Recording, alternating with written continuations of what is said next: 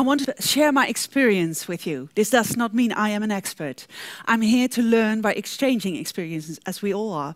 If someone asks me what I do for a living in an open setting, I would start by saying that I'm a professional singer. And oh yeah, I'm also the director of ProGay, the organizer of the Amsterdam Gay Pride. So let's start with singing. We're going to sing a canon. It's called Doop Doop Doop. It's international, so everybody can join. And we will sing it first together, and then in smaller groups, and then we will be fully awake. So when I start my speech, okay. So it's like this. I will sing one line, you'll repeat it. 1, 2, 3, 4. Doop doop doop doop doobady day. Doop doop doop doop doobady day. Doop doop doop doop doobady day. Doop doop doop doop doobady day. Do-ah do-ah doobady day. Do-ah do-ah doobady day. Doop doop doop doop doobady day. Doop doop doop doop doobady day. All together now. 1, 2, 3, 4. Doop doop doop doop doobady day. Doop doop doop doop doobady day. Do-ah do-ah doobady day. Doop doop doop doop doobady day. Now I recognize that you're very shy. And you shouldn't be, so get on your feet.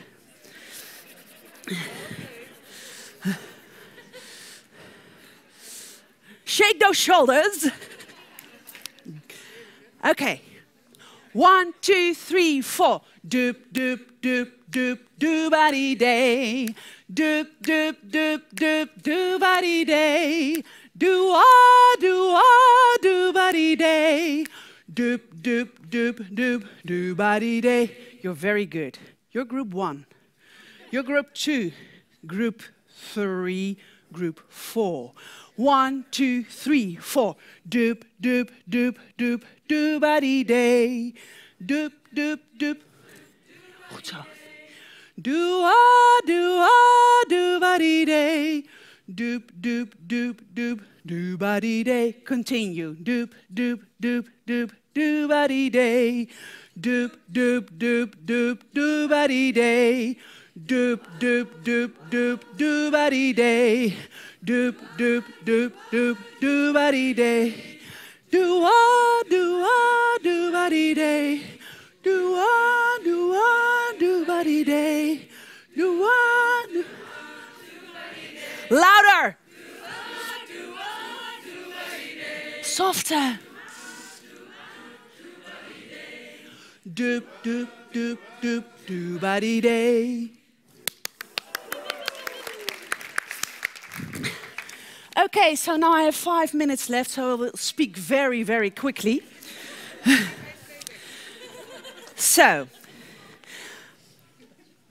how being inclusive creates true leadership. I work for an LGBT organization, Amsterdam Gay Pride organizer Stichting ProGay, which was founded in 2006 and up until 2008, when I joined, male-dominated.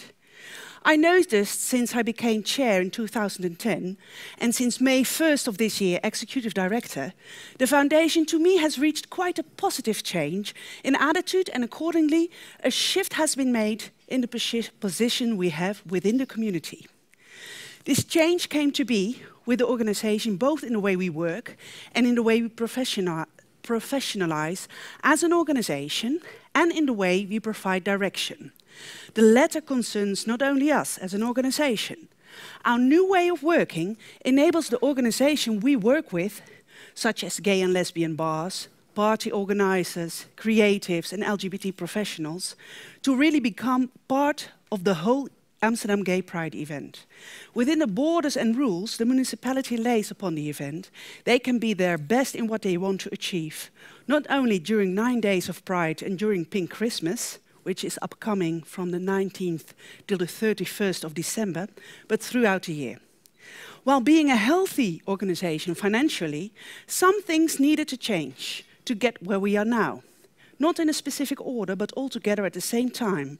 3 things: willingness to change, standing open for chances and opportunities, and taking those chances and opportunities if they feel right, even though you don't know the outcome yet.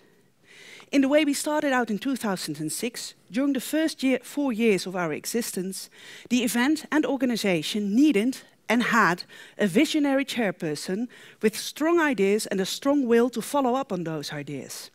The board consisted of members, male members, with very diverse specialties who were willing to put lots of effort and free time into the event. This absolutely was necessary in the first 4 years of our existence, because we were in a rush, for there were so many steps to be taken in order to organize a financially healthy and safe outdoor event that was aiming to become more than just a male homosexual event and just parties and the parade of festive boats in the canals. We wanted the entire LGBT community to be part of the event, with culture and debate. As I joined the board at the end of 2008 with the task to include lesbian and bisexual women in the program, because in every respect until then male homosexuals dominated the event, my addition to the board created the first shift in inclusion. Women were to be part of the event. The idea of our foundation is that for our events we organize as little as possible ourselves, but create opportunities for and support the community to do what they want and need to do. We don't judge whether an event suits our program. When it's organized and when people attend, there's a need for it, so it's worthwhile to put on the program. When I started to give the women's program an impulse in 2009 with a couple of enthusiastic women who for the last time had been active in the days of the Gay Games, 1989, we created a small but fine program of cultural and sportive events which we presented as Lesbian Pride and which was quite successful. The women's program, though very different in content, now is fairly equal to the men's program. I found out that when you as an organization, in your communication, explicitly invite people or groups to become part of what was theirs at the beginning, you really put focus on that, people are very willing to become part of what you are aiming at. And moreover, the last 2 years, we've seen new parties, cultural and sportive events organized by new women. Also, the amount of mixed LGBT events has grown steadily.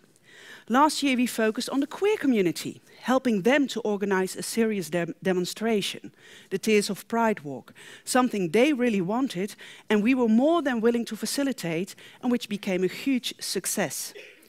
An organization like ProGay is leading by its function, because it has the permit from the municipality to organize the Amsterdam Gay Pride and nobody can get around us. But in my opinion, ProGay became a true leader when we invited our stakeholders to co-create and participate.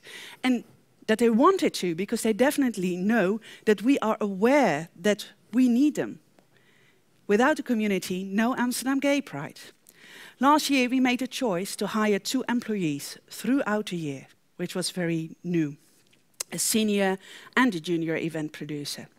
They arrived on our path, first as volunteers, and they were so talented and great people to work with that we gladly offered them a contract. Our team became complete when I joined this year as director. As far as my own part in this, as an executive director, I do not feel being the leader in our organization. With ups and downs and through some wonderful opportunities, I was able to gather and behold a fantastic diverse team and board with complementary characters, cultural backgrounds, ages and experience. I don't feel I'm a leader, but I experience being in the center of it all. My role is being a linking pin between our board and my 2 co-workers. This being part and standing in the middle of a wonderful team and being in the middle of a transition to make our organization and our events better really suits me. Over time, our organization has become more open and transparent, creating and receiving support from so many, which makes our event richer, broader, and in my opinion, the more interesting with every edition. For me, a leader always used to be a person who goes first and tells others what to do and how to do it. An image I would not easily apply to myself. But here I am. I've become one, as it says on my card, director. And I think I'm doing quite well for the goals we are trying to reach and for the community we want to enclose. Which makes me wonder, and I want to discuss this in the break, is this way of working a feminine way of working? Not wanting to be the leader and follow the leader, but being part of a community and doing it together. Is it just an attitude? Maybe. Is this kind of working, is it an image of time? Is it the way we live right now that it just fits to do it in this way? I'd like, if you wish, to discuss these things and all kinds of other things over the breaks we have left. Thank you.